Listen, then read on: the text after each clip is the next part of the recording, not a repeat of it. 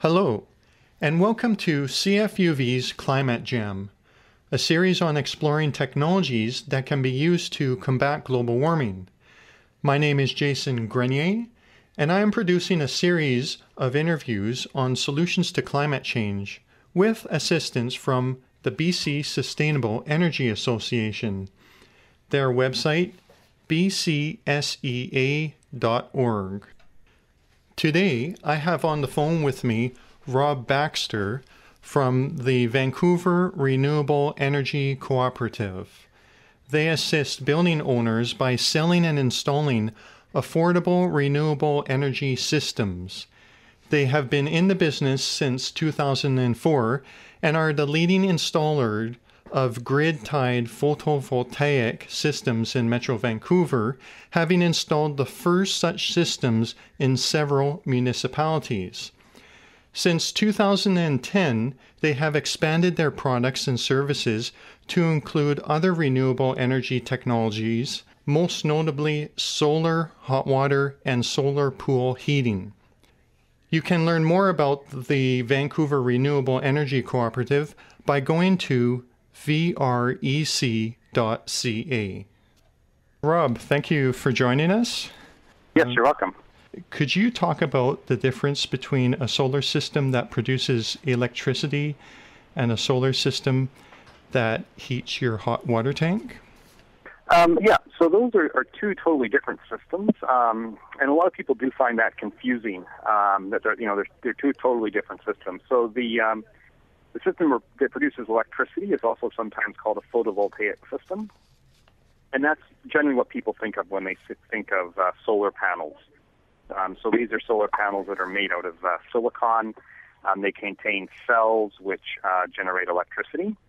The type that you would use for heating your hot water, there's a couple different types, but basically they all contain copper tubes which get heated up from the sunlight, and then that heat gets transferred to water, also in tubes, which then goes through and preheats the water for your building. So the solar hot water systems are relying on the heat from the sun, whereas the photovoltaic systems actually don't use heat. They use property of the silicon cells to produce electricity.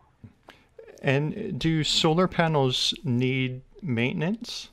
No, especially the photovoltaic, the ones that produce electricity, most of them come with a 25-year performance warranty, which means that they will last for at least 25 years, usually longer, and they don't really require any maintenance at all. You may want to clean them once in a while, but even the rain will usually take care of that, so that's not even necessary usually. The solar hot water systems require very little maintenance, but there's usually a pump involved with those, so at some point you may need to replace the pump. Okay, so what about people living out, say, Manitoba, where there's a lot of snow and snow falls on these solar panels? Do they still work with the snow on them? Like, does the snow distribute the light even better, or do you got to get that snow off of them? Yeah, if the snow is actually covering the panels, then the snow does need to be removed. The panels are usually mounted at an angle, so a lot of times the snow will just naturally start to come off once it starts to warm up. And as the panels start to produce electricity, they actually generate a little bit of heat themselves as well, which helps melt the snow, and it does come off. But if you want to speed the process along a little bit, you could remove the snow. Any snow lying on the ground or around the solar panels actually helps to reflect the light onto them and increases the production. But yeah, you don't want snow actually on the panels themselves blocking the sunlight. Okay. Here's a little example. I volunteer at CFUV, but I do have at my regular employment, I have a supervisor that wants to install a solar hot water system on his home. However, he's on the fence about following through with it. He calculated what it would cost to install and how long it would take to pay for itself. And I've tried to convince him to go through with it. What reasons would you give to encourage people to adopt solar energy? Well, the problem with solar energy is it does have an upfront cost which can be fairly high. And the other issue is that we have some of the cheapest energy in the world here in BC. So that's why people are usually reluctant. But you have to think more from a long term. Once you've installed the system, the energy is basically free. As I've just mentioned, there's very little maintenance with these systems. So basically you're getting free energy from them from that point on. And the other thing is, even though our energy is quite inexpensive right now, it's not going to stay that way. I mean, we've seen the price of natural gas come down, which is what a lot of people use for heating water over the last few years, but it's not likely to stay down. It's probably going to go up, and we've heard a lot of stories recently, too, about the price of electricity going up as well because of some of the problems that BC Hydro faces. So even though it may appear like there's a long payback for these systems right now, that's going to change as energy prices go up. And of course, the other big advantage to these systems is you're producing clean energy. If you're burning natural gas to heat your water, you're releasing greenhouse gas emissions into the air. Even though natural gas burns cleaner than some of the other fossil fuels, there's also other toxic air pollutants that are associated with it. And of course, with solar, you have none of that pollution. If you're heating your hot water or you're using electricity, other things, our electricity in BC is relatively clean, but we still get about 10 to 15%, maybe even sometimes more of it from burning fossil fuels. So there's all the pollution associated with that.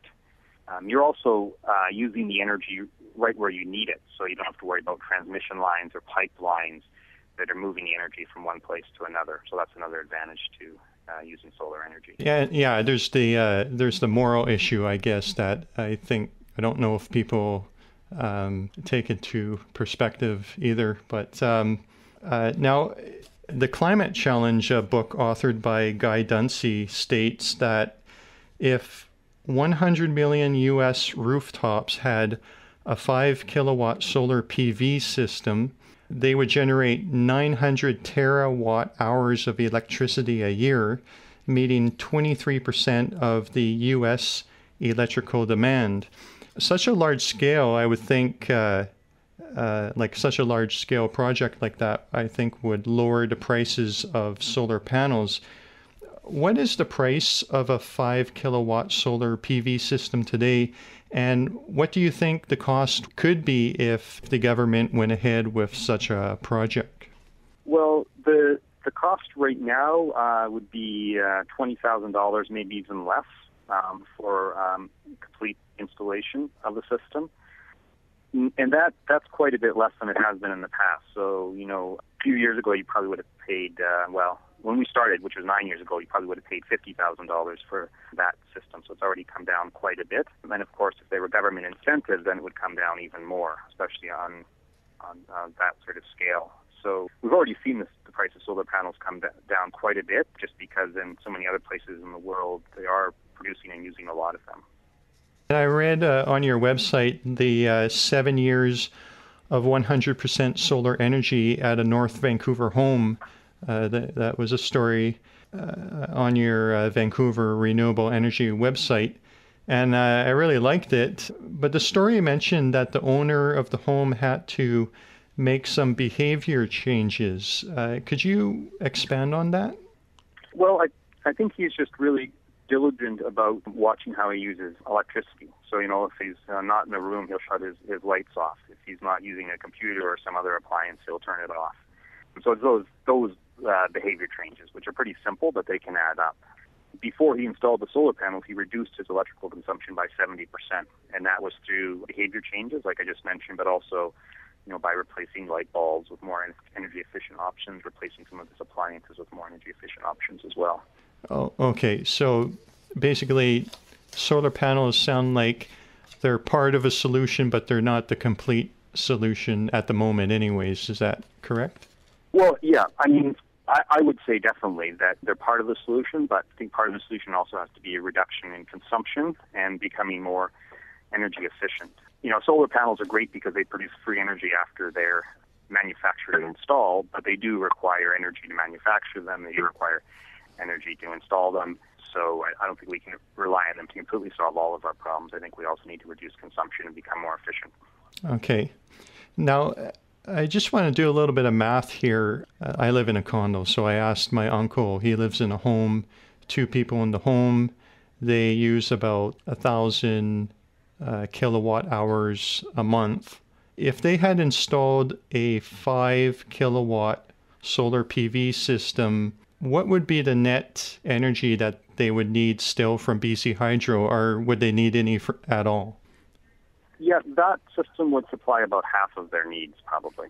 Okay, so when you say a 5 kilowatt PV system, does that produce 5 kilowatts per hour or per day, or what does that mean? Yeah, so it's a bit confusing because that is what it produces under standard test conditions. So there's a system they use to rate panels based on certain temperatures and amount of sunlight and angle. Most of the time, the system is going to be producing less than that, and there are some times it will actually produce more than that. So here in Vancouver, on average, a 5 kilowatt system would produce 18 kilowatt hours per day on average. Another quick rule of thumb is just to look at the annual production from it. So that system annually would produce over 5 megawatt hours. Okay. So 17 to 18 kilowatt hours per day, you said? On average, yeah. On so average. Of course, during the summer it's going to produce more, during the winter less, but that would be the average. And then in down south, say in California, it would be an even better idea to use solar panels down in, say, the desert of California? Yeah. Where they get more sun, they're going to get better production. You're going to lose a little bit because of the heat. The panels actually work better in cooler weather, but overall you're going to get more because there's more sun. Okay. I'll just ask you just one more question. What the future for solar panels is? Is there new technologies coming out?